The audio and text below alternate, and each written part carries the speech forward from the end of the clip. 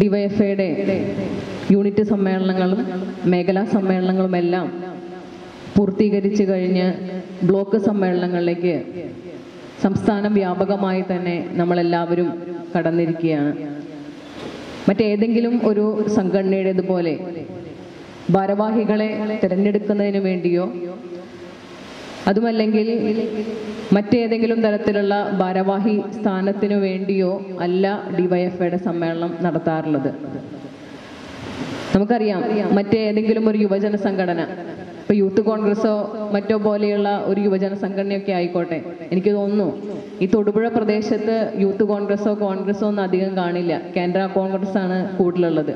പക്ഷെ ഞാൻ വരുന്ന നാട് തൃശ്ശൂരാണ്. തൃശ്ശൂര് കോൺഗ്രസ്സുകാരാണ് കൂടുതൽ. യൂത്ത് കോൺഗ്രസ്സുകാരും പേരിനൊക്കെ ഉണ്ട്.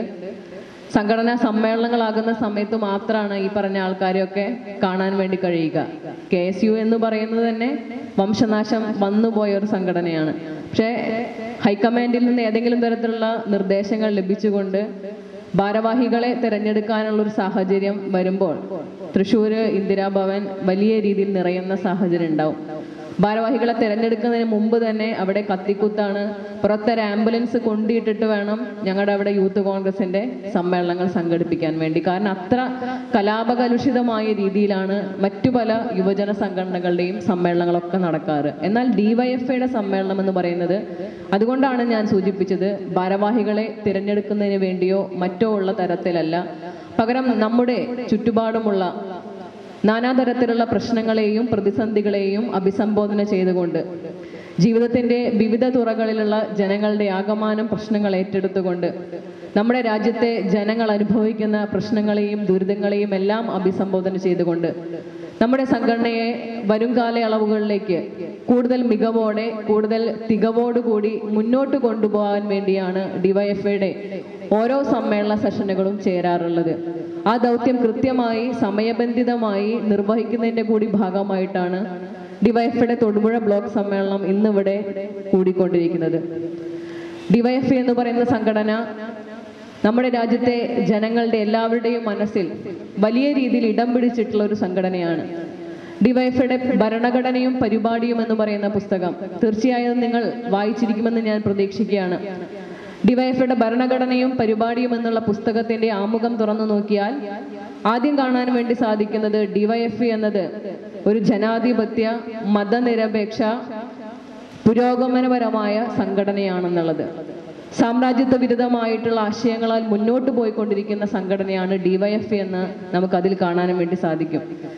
അതുകൊണ്ടാണ് ഒരുപക്ഷെ ചിലപ്പോഴെങ്കിലും ചിലർ നമ്മളോട് തമാശയ്ക്ക് പോലും ചോദിക്കാറുണ്ട്, എന്തിനാണ് എപ്പോഴും DYFI അമേരിക്കയെ എതിർത്തുകൊണ്ടിരിക്കുന്നത്? അങ്ങ് ഇറാഖിൽ സദ്ദാം ഹുസൈനെ തൂക്കിലേറ്റിയപ്പോൾ പോലും നമ്മുടെ നാട്ടിൽ ഹർത്താൽ ആചരിച്ച ആളുകളല്ലേ നിങ്ങളൊക്കെ എന്ന് ചിലപ്പോഴെങ്കിലും കളിയാക്കി ചോദിക്കാറുണ്ട്. DYFIയുടെ സാമ്രാജ്യത്വ വിരുദ്ധത എന്ന ഏറ്റവും പ്രധാനപ്പെട്ട മുഖമുദ്രയായതുകൊണ്ടാണ് ലോകത്തെ ഏറ്റവും പ്രധാനപ്പെട്ട സാമ്രാജ്യത്വ കേന്ദ്രീകൃതമായ മുതലാളിത്ത രാജ്യമായിട്ടുള്ള അമേരിക്കയുടെ നയങ്ങൾ നഖശിഖാന്തം DYFIയും ഇടതുപക്ഷ പ്രസ്ഥാനങ്ങളും എതിർത്തുകൊണ്ടിരിക്കുന്നത്. ഇതേ സാമ്രാജ്യത്വ വിരുദ്ധപരമായിട്ടുള്ള നയങ്ങളുടെ ഭാഗമായിട്ടാണ് സദ്ദാം ഹുസൈനെ തൂക്കിലേറ്റിയപ്പോഴും DYFI പ്രതിഷേധിക്കുന്ന സാഹചര്യം ഉണ്ടായത്. ഇന്ത്യൻ ജനാധിപത്യ സാഹചര്യത്തിൽ തികച്ചും പുരോഗമനപരമായ രീതിയിൽ നമ്മുടെ രാജ്യത്ത് ഇന്നും പ്രവർത്തിച്ചു കൊണ്ടിരിക്കുന്ന സംഘടനയാണ് DYFI എന്ന് പറയുന്നത്.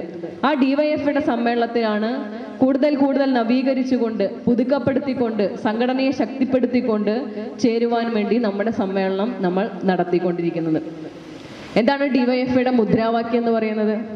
സഖാക്കൾ അറിയാം, പക്ഷെ കുറച്ചു പേര് പറയില്ല. നിങ്ങൾക്കറിയാവുന്നതുപോലെ തന്നെ എല്ലാവർക്കും തൊഴിൽ, എല്ലാവർക്കും വിദ്യാഭ്യാസം എന്നുള്ളതാണ് DYFIയുടെ മുദ്രാവാക്യം. രോഹിത് വെമുല എന്ന് പറയുന്ന നമ്മുടെ രാജ്യത്തെ ഏറ്റവും പ്രധാനപ്പെട്ട ദക്ഷിണാശാലിയായ ഒരു വിദ്യാർത്ഥി, ആ വിദ്യാർത്ഥി മരിച്ചതിന് ശേഷം ഏതാണ്ട് 3 ആണ്ട് തികയുന്ന വേളയിലാണ് നമ്മുടെ ബ്ലോക്ക് സമ്മേളനം ചേർന്നുകൊണ്ടിരിക്കുന്നത്. നമ്മുടെ രാജ്യത്തിന്റെ തെറ്റായ നയങ്ങൾക്കെതിരെ, നവലിബറൽ സാമ്പത്തിക നയങ്ങൾക്കെതിരെ, വിദ്യാഭ്യാസ കുത്തകവൽക്കരണത്തിന് എതിരെ എല്ലാം തന്നെ ഒരു രക്തസാക്ഷിയായി മാറി, രക്തസാക്ഷി എന്ന് തന്നെ വിശേഷിപ്പിക്കുകയാണ്, രക്തസാക്ഷിയായി മാറിയ രോഹിത് വെമുലയെ അടക്കം അനുസ്മരിക്കുന്ന കാലഘട്ടത്തിലാണ് നമ്മുടെ സമ്മേളനം ചേർന്നുകൊണ്ടിരിക്കുന്നത്. അതുകൊണ്ട് തന്നെ DYFIയുടെ മുദ്രാവാക്യത്തോടു കൂടി ഏറ്റവും ചേർന്ന് നിൽക്കുന്ന ഒരു സമയം കൂടിയാണിത്.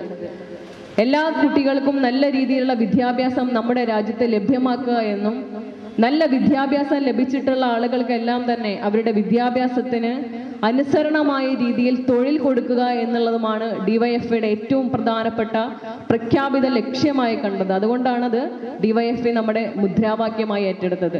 നിങ്ങൾക്കറിയാവുന്ന പോലെ 1980 പഞ്ചാബിലെ ലുധിയാനയിൽ വെച്ചിട്ടാണ് ഡിവൈഎഫ്ഐ രൂപീകരിച്ചത്.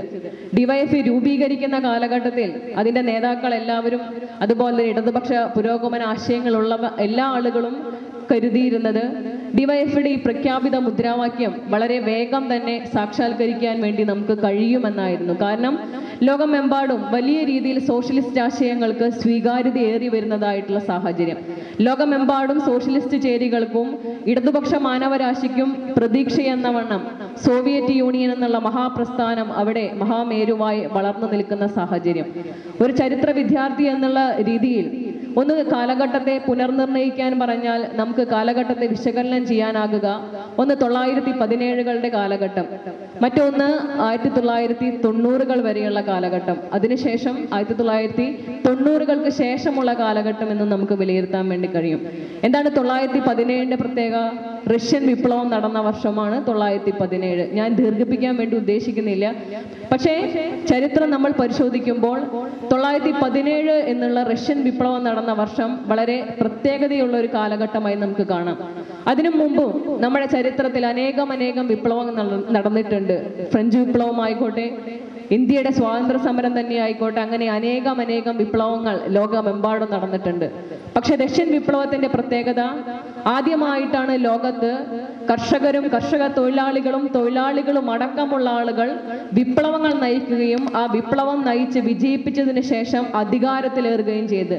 ലെനിൻ ഒരു ഭരണാധികാരിയായി അവരോധിക്കപ്പെടുന്നത്, സോവിയറ്റ് യൂണിയൻ എന്നുള്ള മഹാമേരു സ്ഥാപിക്കപ്പെട്ടത്, അതാണ് 1917ന്റെ പ്രത്യേകത. 1917 സോവിയറ്റ് യൂണിയൻ സ്ഥാപിച്ചതിന് ശേഷം ലോകത്തെമ്പാടും പുത്തൻ മാതൃകകൾ കാഴ്ചവെക്കാൻ വേണ്ടി കഴിഞ്ഞു. സ്വകാര്യ സ്വത്തവകാശം ഇല്ലാതാക്കുന്ന സാഹചര്യം നമുക്ക് ലോകത്ത് കാണാൻ വേണ്ടി കഴിഞ്ഞു. എല്ലാവരുടെയും സ്വത്ത് പൊതു ഉടമസ്ഥതയിലേക്ക് കേന്ദ്രീകരിക്കുന്നത് കാണാൻ വേണ്ടി കഴിഞ്ഞു. റേഷൻ സമ്പ്രദായം സാർവത്രികമാക്കുന്നത് നമുക്ക് കാണാൻ വേണ്ടി കഴിഞ്ഞു. നല്ല വിദ്യാഭ്യാസം, നല്ല ആരോഗ്യമെല്ലാം തന്നെ അവിടുത്തെ രാജ്യങ്ങളിലെ ജനങ്ങൾക്ക് കൊടുക്കുന്ന സാഹചര്യം കാണാൻ വേണ്ടി കഴിഞ്ഞു. അങ്ങനെ ലോകമെമ്പാടുമുള്ള ചെറുപ്പക്കാർക്ക് ഇടതുപക്ഷ പ്രസ്ഥാനത്തോട്, സോവിയറ്റ് യൂണിയനോട്, സോഷ്യലിസത്തോട് വലിയ രീതിയിലുള്ള അഭിനിവേശവും ആഗ്രഹവും തോന്നുന്ന ഒരു കാലഘട്ടത്തിലാണ് ഡിവൈഎഫ്ഐ എന്നുള്ള പ്രസ്ഥാനം 1980 രൂപീകരിക്കുന്നത്. 1980 രൂപീകരിച്ചതിന് ശേഷം ആദ്യത്തെ 10 വർഷം എന്ന് പറയുന്നത് ഡിവൈഎഫ്ഐയുടെ ഏറ്റവും പ്രധാനപ്പെട്ട സുവർണ കാലഘട്ടമായിട്ടാണ് വിലയിരുത്തുന്നത്. കാരണം അനേകം പോരാട്ടങ്ങൾ, മനുഷ്യ മതിലുകൾ പോലെയുള്ള നിരവധിയായിട്ടുള്ള പ്രക്ഷോഭ പോരാട്ട ക്യാമ്പയിനുകൾ, ഏറ്റെടുത്ത ക്യാമ്പയിനുകൾ എല്ലാം തന്നെ വലിയ രീതിയിൽ വിജയിപ്പിക്കുവാനൊക്കെ ഡിവൈഎഫ്ഐക്ക് കഴിയുകയുണ്ടായി. ഡിവൈഎഫ്ഐയുടെ ഉദ്ഘാടന സെഷനിലേക്ക് ഭഗത് സിംഗിന്റെ സന്തത സഹചാരിയായിരുന്ന കിഷോർ ലാലിനെയും ശിവശങ്കറിനെയും പോലെയുള്ള സഖാക്കളൊക്കെ പങ്കെടുത്തു എന്ന് പറയുമ്പോൾ ഡിവൈഎഫ്ഐ ഉന്നയിച്ചിട്ടുള്ള മുദ്രാവാക്യങ്ങളുടെ പ്രസക്തിയെ പറ്റി, ഡിവൈഎഫ്ഐയുടെ ഉദ്ദേശ ലക്ഷ്യത്തെ പറ്റി എല്ലാം തന്നെ നമുക്ക് വ്യക്തമായ രീതിയിൽ മനസ്സിലാക്കാൻ വേണ്ടി കഴിയുന്നതാണ്. എന്നാൽ 90കൾക്ക് ശേഷം സ്ഥിതിഗതികളെല്ലാം മാറിമറിയുന്ന സാഹചര്യം ഉണ്ടായി. സോവിയറ്റ് യൂണിയൻ തകർന്നടിയുന്ന സാഹചര്യം ഉണ്ടായി. ലോകമെമ്പാടുമുള്ള ഇടതുപക്ഷ പ്രവർത്തകർക്ക്, കമ്മ്യൂണിസ്റ്റ് ആശയങ്ങളോട് താല്പര്യമുണ്ടായിരുന്ന ആളുകൾക്കെല്ലാം തന്നെ വലിയ രീതിയിൽ വേദനയുണ്ടായ ഒരു സാഹചര്യമായിരുന്നു സോവിയറ്റ് യൂണിയന്റെ തകർച്ച എന്ന് പറയുന്നത്. ലോക മുതലാളിത്തത്തിന് വലിയ രീതിയിലുള്ള സന്തോഷം നൽകുന്നതായിട്ടുള്ള വാർത്ത. അമേരിക്ക അടക്കമുള്ള സാമ്രാജ്യത്വ രാജ്യങ്ങളുടെ ഇടപെടലിന്റെ ഭാഗമായിട്ട് സോവിയറ്റ് യൂണിയൻ തകർന്നടിഞ്ഞപ്പോൾ ലോക മുതലാളിത്തൻ വലിയ രീതിയിൽ ചിരിക്കുന്ന ഒരു സാഹചര്യം നമുക്ക് കാണാൻ വേണ്ടി കഴിഞ്ഞു. ലോകത്തെ പ്രധാനപ്പെട്ട സാമ്പത്തിക ശാസ്ത്രജ്ഞരായിട്ടുള്ള സാമുവൽ ഹണ്ടിങ്ടണും അതുപോലെ തന്നെ ഫ്രാൻസിസ് സുക്കുമയാമയും പോലെയുള്ള ശാസ്ത്രജ്ഞരെല്ലാം തന്നെ ലോകമിതാ ഇവിടെ അവസാനിച്ചു കഴിഞ്ഞിരിക്കുന്നു എന്നാണ് പറഞ്ഞത്. സുക്കുയാമയുടെ ഒരു പുസ്തകമുണ്ട്, ദി എൻഡ് ഓഫ് ഹിസ്റ്ററി എന്നാണ് അതിൽ രേഖപ്പെടുത്തിയിട്ടുള്ളത്. ചരിത്രത്തിന്റെ അന്ത്യം, ചരിത്രം ഈ ബിന്ദുവിൽ അവസാനിച്ചിരിക്കുന്നു എന്ന് അദ്ദേഹം രേഖപ്പെടുത്തിയിട്ടുള്ളത് സോവിയറ്റ് യൂണിയന്റെ തകർച്ചയെ കുറിച്ചാണ്. സോവിയറ്റ് യൂണിയൻ തകർന്നടിഞ്ഞപ്പോൾ നേരത്തെ സൂചിപ്പിച്ച പോലെ ലോകമെമ്പാടുമുള്ള വലതുപക്ഷ മുതലാളിത്തത്തിന്റെ ആളുകളെല്ലാം വലിയ രീതിയിൽ ചിരിക്കുന്ന സാഹചര്യം ഉണ്ടായി. എൻഡ് ഓഫ് ഹിസ്റ്ററി എന്ന് പറയുന്ന പുസ്തകത്തിൽ സുക്കുയാമ പറഞ്ഞു വെക്കുന്നതാണ്, ലോകമെമ്പാടും കമ്മ്യൂണിസം ഇതാ മരവിച്ചു കഴിഞ്ഞിരിക്കുകയാണ്. സോഷ്യലിസത്തിന് ഇനി ലോകത്ത് എവിടെയും വലിയ രീതിയിലുള്ള പ്രസക്തി ലഭിക്കാൻ വേണ്ടി പോകുന്നില്ല. ഇനി വരുന്നതെല്ലാം തന്നെ മുതലാളിത്തത്തിന്റെ കാലഘട്ടങ്ങളാണ്. ഇടതുപക്ഷ സംഘടനകൾ ഒന്നും തന്നെ ലോകത്ത് ആവശ്യമില്ല. ഡിവൈഎഫ്ഐയെ പോലെയുള്ള സംഘടനകളെല്ലാം തന്നെ പിരിച്ചുവിടൂ. ഇനി നമ്മുടെ രാജ്യത്ത് സമരങ്ങളുടെ ആവശ്യമില്ല. ഡിവൈഎഫ്ഐയുടെ കൊടി പോലുമില്ല. ഇടതുപക്ഷ ആശയങ്ങൾക്ക് യാതൊരു തരത്തിലുള്ള പ്രസക്തിയും ലഭിക്കാൻ വേണ്ടി പോകുന്നില്ല എന്നുള്ള തരത്തിലുള്ള ആശയങ്ങളാണ് ലോകമെമ്പാടും വലതുപക്ഷക്കാർ മുന്നോട്ട് വയ്ക്കുന്നതായിട്ടുള്ള സാഹചര്യം. 90കളിൽ അത് വലിയ രീതിയിൽ ശക്തിപ്പെടുകയുണ്ടായി. അപ്പോഴാണ് നിങ്ങൾക്കെല്ലാം അറിയുന്നത് പോലെ സന്ദേശം എന്ന് പറയുന്ന സിനിമ ഇറങ്ങിയത്. കാരണം ഞാനത് പറയുമ്പോൾ നിങ്ങളെല്ലാവരും ഒരുപാട് തവണ കേൾക്കുകയും കാണുകയും ഒക്കെ ചെയ്തൊരു സിനിമയാണ് അല്ലേ. ആ സിനിമയിൽ ശ്രീനിവാസൻ എന്ന് പറയുന്ന കഥാപാത്രം ഒരു ഇടതുപക്ഷ ചായ്വുള്ള പ്രസ്ഥാനത്തിലേതാണ്.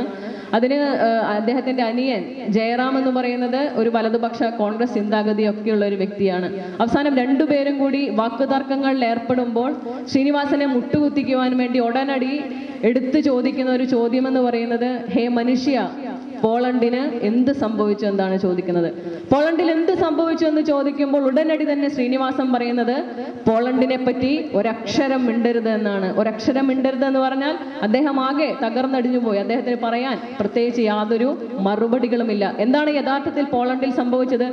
ലഘുവനേസ എന്ന് പറയുന്ന ഒരു ഖനിത്തൊഴിലാളിയുടെ നേതൃത്വത്തിൽ കേവലം 1 വർഷം നീണ്ടുനിന്ന പോരാട്ടങ്ങൾക്കൊടുവിൽ സോളിഡാരിറ്റി എന്നുള്ള ഒരു പാർട്ടി രൂപീകരിച്ചുകൊണ്ട് അവിടുത്തെ ഇടതുപക്ഷ ഭരണത്തെ അട്ടിമറിച്ചുകൊണ്ട് ലഘുവനേസ അധികാരത്തിലേറുന്ന സാഹചര്യമാണ് പോളണ്ടിൽ ഉണ്ടായത്. നേരത്തെ സൂചിപ്പിച്ച പോലെ ലോകത്തെമ്പാടുമുള്ള കമ്മ്യൂണിസ്റ്റുകൾക്ക്, ഇടതുപക്ഷ ആശയ ചിന്താഗതിയുള്ളവർക്ക് വലിയ രീതിയിൽ വേദനിപ്പിക്കുന്ന ഒരു സംഭവഗതിയായി ഇത് മാറുകയുണ്ടായി. അതാണ് സന്ദേശം എന്ന സിനിമയിൽ കാണിക്കുന്ന സാഹചര്യം ഉണ്ടായത്. ഇങ്ങനെയൊക്കെ ഉണ്ടായപ്പോൾ നമ്മുടെ രാജ്യത്ത് തന്നെ പല കമ്മ്യൂണിസ്റ്റ് പാർട്ടികളും പിരിച്ചുവിടപ്പെടുന്ന സാഹചര്യം ഉണ്ടായി. നമുക്കറിയാം, ഇപ്പോൾ ചരിത്രം പരിശോധിച്ച് നോക്കിയാൽ 1920-കൾക്ക് ശേഷം ഇന്ത്യയിൽ തന്നെ ഇടതുപക്ഷ ആഭിമുഖ്യമുള്ള കമ്മ്യൂണിസ്റ്റ് പ്രസ്ഥാനങ്ങൾ നിരവധി ഉണ്ടായിരുന്നു. എന്നാൽ ഇന്ന് നമ്മുടെ രാജ്യത്ത് സജീവമായി പ്രവർത്തിക്കുന്നത് കേവലം 10 സംഘടനകൾ മാത്രമാണ് എന്ന് നമുക്ക് തോന്നിപ്പോകുമായിരുന്നു. മലയാള മനോരമയും മാതൃഭൂമിയും അടക്കമുള്ള മാധ്യമങ്ങളെല്ലാം തന്നെ അച്ചുനിരത്തി കമ്മ്യൂണിസം മരിച്ചു കഴിഞ്ഞിരിക്കുന്നു, ഇനി കമ്മ്യൂണിസ്റ്റ് പാർട്ടികളെയെല്ലാം പിരിച്ചുവിടപ്പെട്ടുകൊള്ളും, ഒരു ശവപ്പെട്ടിയും ഏന്തിക്കൊണ്ട് പ്രതീകവൽക്കരിച്ചുകൊണ്ട് കമ്മ്യൂണിസ്റ്റുകാർ ചരമമടഞ്ഞിരിക്കുന്നു എന്നുള്ള രീതിയിലുള്ള പ്രതിഷേധങ്ങളെല്ലാം തന്നെ വലതുപക്ഷ തൽപര കക്ഷികളൊക്കെ നമ്മുടെ രാജ്യത്ത്, നമ്മുടെ ഈ കേരളത്തിൽ പോലും നടത്തുന്ന സാഹചര്യമുണ്ടായി. ഡിവൈഎഫ്ഐ എന്നുള്ള പ്രസ്ഥാനം പോലും പിരിച്ചുവിടപ്പെടണമെന്ന് വിവിധ കോണുകളിൽ നിന്ന് ആവശ്യം ഉയരുന്ന സാഹചര്യം ഒക്കെ ഉണ്ടായി. ഇത്തരം സാഹചര്യങ്ങളെ എല്ലാം രൂപവൽക്കരിക്കപ്പെടുന്ന കാലഘട്ടത്തിലാണ് ഡിവൈഎഫ്ഐയുടെ 3ാമത് അഖിലേന്ത്യാ സമ്മേളനം മദ്രാസിൽ വെച്ച് ചേരുകയുണ്ടായത്. ആ മദ്രാസ് സമ്മേളനത്തിൽ ജനറൽ സെക്രട്ടറിയായി സഖാവ് ഹനൻ മുള്ളയെയും പ്രസിഡന്റായി കേരളത്തിൽ നിന്നുള്ള സഖാവ് M.A. ബേബിയെയും തിരഞ്ഞെടുത്തു. അന്ന് മദ്രാസ് സമ്മേളനത്തിൽ ഒരു പ്രമേയം അവതരിപ്പിച്ചു. ആ പ്രമേയം അവതരിപ്പിച്ചതാണ്, ലോകമെമ്പാടുമുള്ള കമ്മ്യൂണിസ്റ്റ് മാനവരാശികൾക്ക് പ്രതീക്ഷ അസ്തമിക്കേണ്ടതായിട്ടുള്ള യാതൊരു സാഹചര്യവുമില്ല. സോഷ്യലിസം എന്ന് പറയുന്ന ആശയം ഏറ്റവും മഹത്തരമായിട്ടുള്ള ഒരു ആശയമാണ്. എന്നാൽ അത് പ്രയോഗവൽക്കരിക്കുന്നതിൽ ചില പാളിച്ചകൾ റഷ്യയിൽ ഉണ്ടായിട്ടുണ്ട്. അതിന്റെ ഭാഗമായിട്ടാണ് അത് തകർന്നടിയുന്ന ഒരു സ്ഥിതി ഉണ്ടായത്. പക്ഷെ ആശയത്തിന് ഒരിക്കലും മങ്ങലേറ്റിട്ടില്ല. അതുകൊണ്ട് തന്നെ ഡിവൈഎഫ്ഐ അന്ന് അവതരിപ്പിച്ച പ്രമേയത്തിൽ പറഞ്ഞത് സോഷ്യലിസമാണ് ഭാവി നമ്മുടേതാണെന്നാണ്. ഇപ്പൊ നമുക്ക് മനസ്സിലാകുന്നുണ്ട് ഡിവൈഎഫ്ഐ അന്ന് പറഞ്ഞത് ശരിയായിരുന്നു. കാരണം ആ പ്രമേയം അവതരിപ്പിച്ചിട്ട് ഏതാണ്ട് 27 വർഷങ്ങൾക്ക് ശേഷവും കൂടുതൽ കരുത്തോടുകൂടി, കൂടുതൽ ആത്മവിശ്വാസത്തോടുകൂടി, കൂടുതൽ മെമ്പർഷിപ്പോടുകൂടി, കൂടുതൽ ക്യാമ്പയിനോടുകൂടി ഡിവൈഎഫ്ഐ എന്നുള്ള മഹാപ്രസ്ഥാനം മുന്നോട്ട് പോകുന്നതായിട്ടുള്ള കാഴ്ചയാണ് നമുക്ക് കാണാൻ വേണ്ടി കഴിയുന്നത്. ലോകമെമ്പാടും ഇടതുപക്ഷ ചേരിയിലേക്ക് വലിയ രീതിയിൽ തിരിച്ചുവരവ് നടത്തുന്നതായിട്ടുള്ള സാഹചര്യങ്ങൾ നമുക്ക് കാണാൻ വേണ്ടി കഴിയുന്നു. പോളണ്ടിൽ എന്ത് സംഭവിച്ചു എന്ന് ഞാൻ നേരത്തെ പറഞ്ഞു. എന്നാൽ പിന്നീട് എന്ത് സംഭവിച്ചു എന്ന് പറയുവാൻ വേണ്ടി സത്യനന്ദിക്കാടോ ശ്രീനിവാസനോ തയ്യാറായിട്ടില്ല. കൃത്യം തൊട്ടടുത്ത തെരഞ്ഞെടുപ്പിൽ ഇടതുപക്ഷ സഖ്യകക്ഷികൾ വലിയ രീതിയിൽ പോളണ്ടിൽ അധികാരത്തിൽ തിരിച്ചു വന്നെന്നുള്ളതാണ് ചരിത്രം എന്ന് പറയുന്നത്. അതുകൊണ്ടാണ് നേരത്തെ പറഞ്ഞത്, ഇടതുപക്ഷ ആശയങ്ങൾക്ക്, സോഷ്യലിസ്റ്റ് ആശയങ്ങൾക്ക് ഒരു തരത്തിലും മരണം സംഭവിക്കുന്നില്ല. അതിന്റെ പ്രയോഗവൽക്കരണം കൃത്യമായ രീതിയിൽ തന്നെ നടത്തണം എന്നുള്ളതാണ് ഡിവൈഎഫ്ഐ ആവശ്യപ്പെട്ടുള്ളത്. ഇന്നും നമുക്ക് നോക്കിയിട്ടുണ്ടെങ്കിൽ ലോകമെമ്പാടും വലിയ രീതിയിൽ സോഷ്യലിസ്റ്റ് ചേരികളിലേക്ക്, ഇടതുപക്ഷ ആശയങ്ങളിലേക്ക് അനേകം ചെറുപ്പക്കാർ, വിദ്യാർത്ഥികൾ, പ്രസ്ഥാനങ്ങളൊക്കെ മുന്നോട്ട് വരുന്നത് കാണാൻ വേണ്ടി സാധിക്കുന്നു. ലാറ്റിൻ അമേരിക്കയിലുള്ള ഭൂരിഭാഗം രാജ്യങ്ങളിലും, ബ്രസീൽ ആയിക്കോട്ടെ, അർജന്റീന ആയിക്കോട്ടെ, ഇക്വഡോർ ആയിക്കോട്ടെ, ഷവേസിന്റെ വെനസ്വല ആയിക്കോട്ടെ, പെറു ആയിക്കോട്ടെ, ചിലി ആയിക്കോട്ടെ, അങ്ങനെ അനേകം രാജ്യങ്ങളിലും ഇടതുപക്ഷ സഖ്യകക്ഷികൾ ഭരണം കൈയാളുന്ന രീതിയിലേക്ക് നമ്മുടെ ലോക സാഹചര്യങ്ങൾ മാറിയിരിക്കുന്നു. ലോകത്ത് യൂറോപ്പ് എന്ന് പറയുന്നത് നമുക്കറിയാം മുതലാളിത്തത്തിന്റെയും വലതുപക്ഷത്തിന്റെയും ശക്തമായ നാടാണ്. അവിടെ ഗ്രീസിലും അതുപോലെ തന്നെ ഫ്രാൻസ് അടക്കമുള്ള പല രാജ്യങ്ങളിലും ഇടതുപക്ഷ ഐക്യമുള്ള സംഘടനകൾ ഇന്ന് ഭരണത്തിലേറുന്നു. അവിടുത്തെ പ്രധാനമന്ത്രിയും പ്രസിഡന്റും എല്ലാം തന്നെ ഇടതുപക്ഷ ആശയങ്ങൾക്ക് താല്പര്യമുള്ള ആളുകളായിത്തീരുന്നു. ഡൊണാൾഡ് ട്രംപ് എന്ന് പറയുന്ന വലതുപക്ഷത്തിന്റെ ഏറ്റവും പ്രധാനപ്പെട്ട വക്താവ് അമേരിക്കയുടെ പ്രസിഡന്റായി കയറുന്ന സമയത്തും ലോകമെമ്പാടുമുള്ള പുരോഗമന ആശയ ചിന്താഗതിയുള്ളവർ, സോഷ്യലിസ്റ്റ് ചിന്താഗതിയുള്ളവർ, ലോകമെമ്പാടുമുള്ള ആളുകളെല്ലാം തന്നെ വലിയ രീതിയിൽ പ്രതിഷേധിച്ചതും അതുകൊണ്ട് തന്നെയാണ്. ഇപ്പൊ എന്താണ് നമ്മുടെ ലോകത്തിന്റെ സാഹചര്യം എന്ന് പറയുന്നത്? നമുക്കറിയാം, നിങ്ങൾ CIA എന്ന് പറയുന്ന ഒരു സിനിമ കണ്ടിട്ടുണ്ട്. ഇടയ്ക്കൊക്കെ ഓരോ സിനിമയുടെ കാര്യം പറയുന്നത്, സത്യം പറഞ്ഞാൽ നമ്മുടെ എവിടെ സമ്മേളനത്തിന് പോയിട്ടുണ്ടെങ്കിലും നമ്മുടെ പാസ്റ്റിനെ പറ്റി അല്ലെങ്കിൽ ഇത്തരം ലോക സാഹചര്യങ്ങളെ പറ്റി പറയുമ്പോഴൊന്നും തന്നെ നമ്മുടെ പല ആളുകൾക്കും അത് ശ്രദ്ധിക്കാനുള്ള ഒരു താല്പര്യം കുറയും. കാരണം അതുപോലെ കുറച്ച് ഗൗരവകരമായിട്ടുള്ള വിഷയമാണ്. പക്ഷെ DYFIക്കാർ എന്ന് പറയുമ്പോൾ നമ്മുടെ ഇന്നിനെ പറ്റി, നമ്മുടെ ഇന്നലെയെ പറ്റി, നമുക്ക് നാളെ എന്ത് ചെയ്യാൻ പറ്റും എന്നതിനെ പറ്റി കൂടി നമ്മൾ മനസ്സിലാക്കേണ്ടതുണ്ട്. അതുകൊണ്ടാണ് ഒരുപക്ഷെ നിങ്ങളുടെ എല്ലാം മുഖം ചുളിവുകൾക്കിടയിലും തീർച്ചയായും തന്നെ ലോക സാഹചര്യങ്ങളെ പറ്റി ചുരുങ്ങിയ വാക്കുകളിൽ പരാമർശിച്ചു പോകണം എന്ന് ഞാൻ കരുതിയത്. ഞാൻ പറഞ്ഞു വന്നത് CIA എന്ന് പറയുന്ന സിനിമയിൽ, കാരണം ദുൽഖറിനെ നിങ്ങളിൽ പലർക്കും ഇഷ്ടമാണ്. ആ സിനിമയിൽ അദ്ദേഹത്തിന്റെ കാമുകിയെ കാണുവാൻ വേണ്ടി അമേരിക്കയിലേക്ക് കടക്കാൻ വേണ്ടി ശ്രമിക്കുകയാണ്. ശരിയായ രീതിയിലുള്ള വിസ അദ്ദേഹത്തിന് കിട്ടുന്നില്ല. പകരം ഒരു കുറുക്കുവഴി കണ്ടുപിടിക്കുന്നു. എന്താണ് ആ കുറുക്കുവഴി? മെക്സിക്കോ എന്ന് പറയുന്ന രാജ്യത്തിലേക്ക് കടന്നതിന് ശേഷം അവിടെ അതിർത്തി കെട്ടിയിട്ടില്ല, ഒരു ഇരുമ്പ് കമ്പി പോലെയുള്ള വലകൾ മാത്രമാണുള്ളത്. അത് ഭേദിച്ചുകൊണ്ട് അമേരിക്ക എന്നുള്ള രാജ്യത്തിലേക്ക് വിസയില്ലാതെ പാസ്പോർട്ട് ഇല്ലാതെ ഒക്കെ കടക്കാൻ വേണ്ടി കഴിയുമോ എന്ന് നോക്കുന്ന ഒരു സിനിമയാണത്. അത് തന്നെയാണ് നമ്മുടെ ലോകത്ത് മെക്സിക്കോ എന്ന് പറയുന്ന രാജ്യത്തിനകത്തേക്ക് കടക്കുവാൻ വേണ്ടി, അവിടെ നിന്നും അമേരിക്കയിലേക്ക് കടക്കുവാൻ വേണ്ടി പ്രത്യേകിച്ച് ബാരിയേഴ്സ് ഒന്നുമില്ല. അതുകൊണ്ട് വലിയ രീതിയിലുള്ള കുടിയേറ്റങ്ങൾ അമേരിക്ക എന്ന് പറയുന്ന ഏറ്റവും പ്രധാനപ്പെട്ട മഹാരാജ്യത്തേക്ക് ലോകമെമ്പാടുമുള്ള അഭയാർത്ഥികൾ നടത്തിക്കൊണ്ടിരിക്കുന്ന കാഴ്ചയും നമ്മൾ കഴിഞ്ഞ ആഴ്ചയിലെ പത്രങ്ങളിൽ കാണുന്ന സാഹചര്യം ഉണ്ടായി. മാധ്യമങ്ങളിലെമ്പാടും നമ്മൾ കാണുമ്പോൾ നമ്മളെ വേദനിപ്പിച്ച ഏറ്റവും പ്രധാനപ്പെട്ട ഒരു കാഴ്ച എന്ന് പറയുന്നത്, കേവലം 2 വയസ്സ് മാത്രം പ്രായമുള്ള ഒരു കുഞ്ഞിനെയും ആ കുഞ്ഞിന്റെ അമ്മയെയും ഇതുപോലെ മെക്സിക്കോയുടെ ബോർഡറിൽ വെച്ച് അമേരിക്കയുടെ പോലീസ് പിടിക്കുകയാണ്. അങ്ങനെ പോലീസ് പിടിച്ചതിന് ശേഷം ഇവരെ തിരിച്ച് മെക്സിക്കോയിലേക്ക് തന്നെ അയക്കാൻ നോക്കുകയാണ്. പക്ഷെ ഇവർ കരഞ്ഞുകൊണ്ട് പറയുകയാണ്, തങ്ങളുടെ ഭർത്താവും മറ്റു കുട്ടികളും എല്ലാം തന്നെ ഈ അമേരിക്കയിലേക്ക് എത്തിയിട്ടുണ്ട്, തങ്ങളെ തിരിച്ചയക്കരുത്, ജീവിക്കാൻ മറ്റൊരു മാർഗവുമില്ല, ഞങ്ങൾ അഭയാർത്ഥികളായി മാറിയിരിക്കുന്ന സാഹചര്യമാണ് എന്നൊക്കെ പറയുകയാണ്. അപ്പോൾ ഉടനടി തന്നെ ഈ സ്ത്രീയെ മറ്റൊരു വശത്തേക്കും, കേവലം 2 വയസ്സ് മാത്രം പ്രായമുള്ള, എന്തിനധികം പറയുന്നു, മുലപ്പാൽ കുടിച്ചുകൊണ്ടിരിക്കുന്ന ആ കുഞ്ഞിനെ അമ്മയിൽ നിന്ന് വേർപെടുത്തി മറ്റൊരു ഭാഗത്തേക്കുമാക്കുന്ന സ്ഥിതിയാണ് നമുക്ക് കാണാൻ വേണ്ടി കഴിഞ്ഞത്. അമേരിക്കൻ സൈനികർ അത് ചെയ്യുകയാണ്. സീറോ ടോളറൻസ് എന്ന് പേരിട്ട് വിളിച്ചുകൊണ്ടിരിക്കുന്ന, സ്വന്തം കുഞ്ഞിന് മുലപ്പാൽ പോലും നിഷേധിച്ചു കൊണ്ടിരിക്കുന്ന, 2 വയസ്സ് മാത്രം പ്രായമുള്ള കുഞ്ഞിനെ തന്റെ അമ്മയിൽ നിന്ന് പോലും അടർത്തി മാറ്റിയെടുക്കുന്ന, ലോകമെമ്പാടും അഭയാർത്ഥികളെ സൃഷ്ടിച്ചു കൊണ്ടിരിക്കുന്ന അതേ തരത്തിലുള്ള കാര്യങ്ങളെയാണ് നമുക്ക് സാമ്രാജ്യത്വമെന്നും വലതുപക്ഷ മുതലാളിത്ത കേന്ദ്രീകൃത കാര്യങ്ങളെന്നും വിശേഷിപ്പിക്കാൻ വേണ്ടി സാധിക്കുന്നത്. ഇതാണ് നമ്മുടെ ലോകത്തുള്ള സാഹചര്യങ്ങൾ. ലിബിയയിൽ സ്ത്രീകളും കുട്ടികളും അടക്കമുള്ളവരെല്ലാം തന്നെ കൊല്ലപ്പെട്ടുകൊണ്ടിരിക്കുന്നു.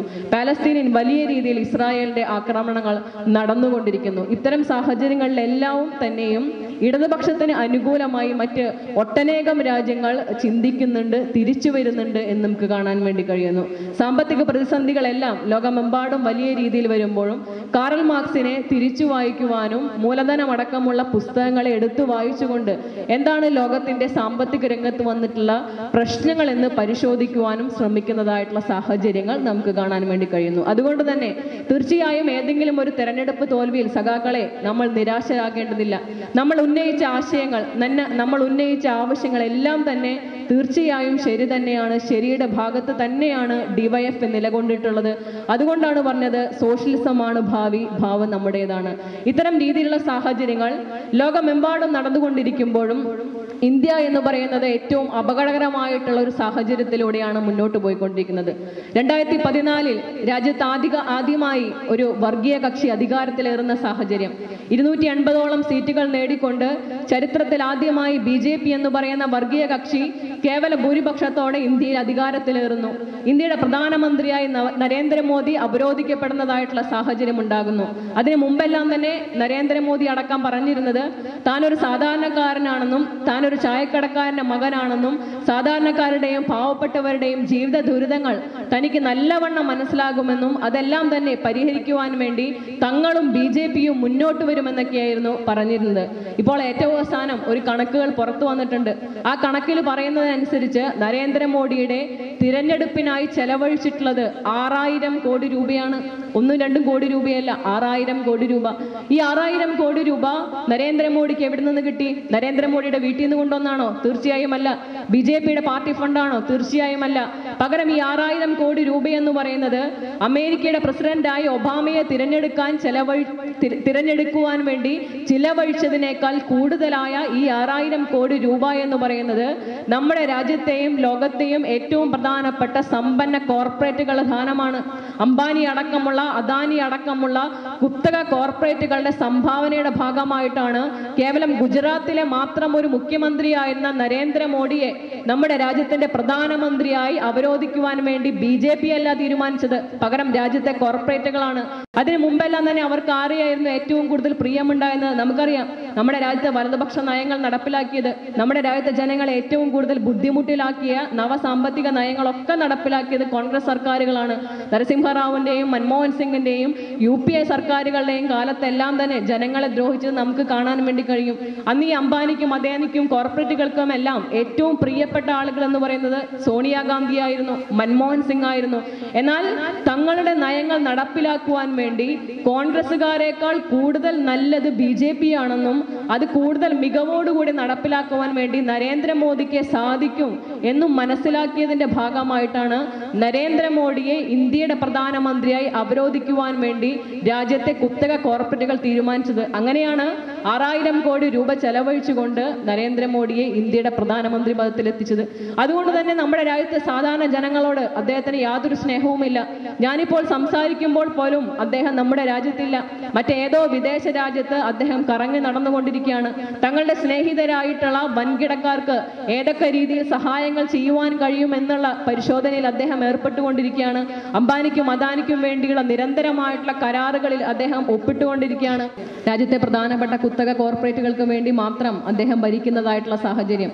100% വരുന്ന വിദേശ നിക്ഷേപങ്ങൾ നമ്മുടെ പ്രതിരോധ മേഖലയിൽ പോലും അംഗീകരിക്കുവാൻ വേണ്ടി തയ്യാറായ ഒരു ഭരണ നേതൃത്വം. നമുക്കറിയാം രാജ്യത്തിന്റെ ഏറ്റവും പ്രധാനപ്പെട്ട ഒരു മേഖല എന്ന് പറയുന്നത് പ്രതിരോധ മേഖലയാണ്. രാജ്യത്തിന്റെ സൈനികർ അതുപോലെ തന്നെ സമ്പത്ത് ഒക്കെ സംരക്ഷിക്കുന്ന ആ സുപ്രധാന മേഖലയിൽ പോലും 100% വിദേശ നിക്ഷേപം അനുവദിക്കുവാൻ വേണ്ടി നരേന്ദ്രമോദി എന്നുള്ള രാജ്യത്തിന്റെ പ്രധാനമന്ത്രി തയ്യാറായിരിക്കാനും ഇൻഷുറൻസ്, ബാങ്കിംഗ് അടക്കമുള്ള മേഖലയിലെല്ലാം തന്നെ 50%-ലധികം വിദേശ നിക്ഷേപങ്ങൾ അനുവദിച്ചുകൊണ്ടിരിക്കുന്നു.